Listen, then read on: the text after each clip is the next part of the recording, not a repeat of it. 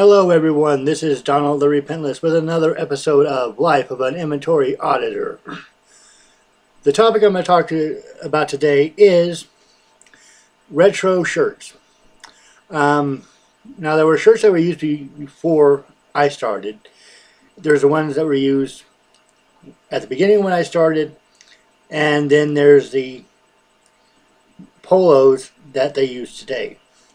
Now, there are pictures out there of people wearing the older shirts with the sort of molecule shape, molecule designed RGIS logo, where it's RGIS in the middle and these like satellites going around it, and that's a cool logo actually. And sometimes if you look on eBay, you'll find those retro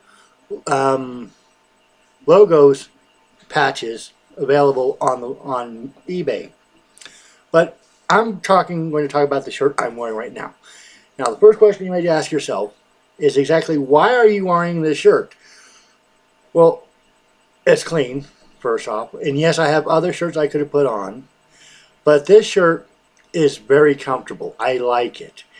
I liked it when I was wearing it. I still prefer this shirt over the polos that have been used since the late 90s, I would say it is.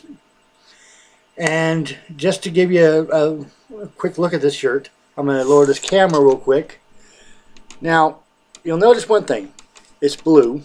They now go with the, it's burgundy, and the gray shirts, burgundy for the regular employees, gray shirts for the team leaders. But this was the logo they used then. Nice blue and silver patch with the same, I think it's the same font as they use today for the RGIS, and and they also have this little neat pocket so you can keep your pens and stuff in. I don't mind the polos. They're fairly comfortable. They're not as comfortable as this shirt, but because this was phased out, as it were, they, and you can't wear this if you go into a store. I've asked, and I got, no, you can't do that. You also might be asking yourself, how do you still have that shirt after 20 years? Well, it's rather simple. When they transitioned from these shirts to the polos, we were never, I don't think I was asked to return this shirt.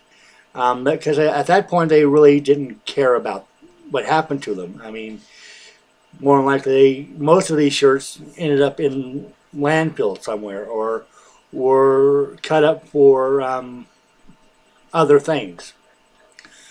But this is still my favorite RGIS shirt.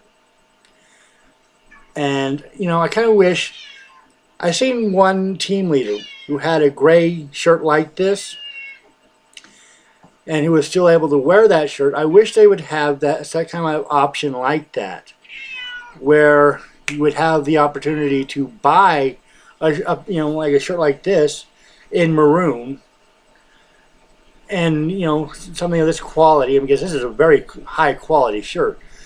The shirts that they, like I said, most of the history of this company, the shirts they used for their employees was high quality product, even in terms of the equipment used to count the inventory. Before there was, excuse me, the microcomputers, they used the best quality calculators that they could get their hands on to provide the best, inventory that they can possibly give. I'm starting to make a script, for example, for the profile of RGIS LLC. It is, like I said, it's going to be based on what I can find online, like the website and Wikipedia and so forth. It's all going to be public information, except for the personal recollections of my early days with RGIS. But back to the shirts. I'm not sure where I was going with that, but yeah, this is my favorite shirt. This is a shirt I remember most fondly. But times change. They always do.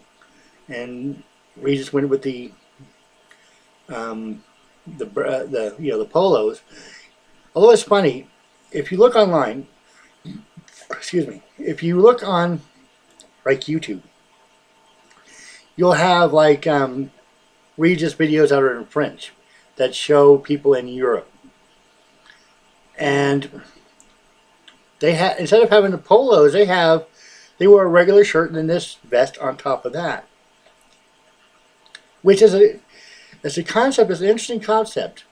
I remember that I did wear a vest with WIS, and they've gone to polos. I mean, most of the companies in America have gone to polo shirts for their companies.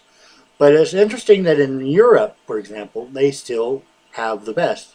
And the vest looks fairly comfortable. And, you know, it's like, why can't we have something like that? Something where we can wear like a regular shirt underneath, and then this vest to identify ourselves as employees of RGIS. You know. But like I said, that might just be my take on things. That might be just my unusual preferences. But anyways,